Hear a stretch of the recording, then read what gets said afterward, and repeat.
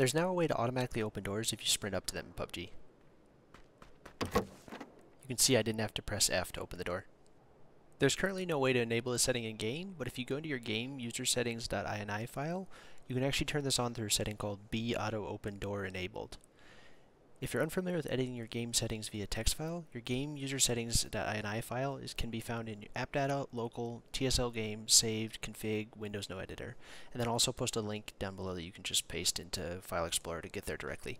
Make sure that PUBG is closed before you edit this text file or your changes might get overwritten. Inside this text file, search for BAutoOpenDoorEnabled equals false and set the second instance of this to equal true, and this will enable the setting.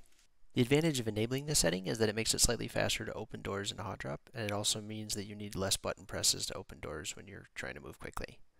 Big thanks to Apherix for showing me this. I put a link to his Twitch in the description down below. You should definitely check him out. Let me know in the comments down below if you have any questions, and thank you guys for watching.